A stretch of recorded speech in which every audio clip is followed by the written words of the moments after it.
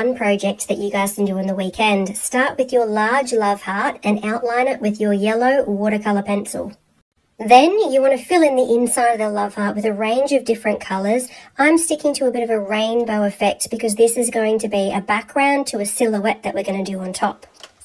Go over the watercolour pencil with water and try and blend it in a little bit. Don't worry about it looking perfect though, it can look messy. That's the beauty about using watercolours. Check it out. Now I'm using black acrylic paint and I just outlined a small love heart. I used a thick brush to get that effect.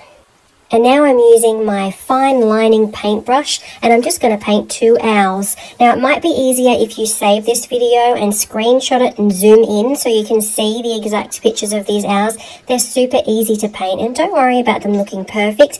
And then you're left with this beautiful picture. Let me know if you like it in the comments.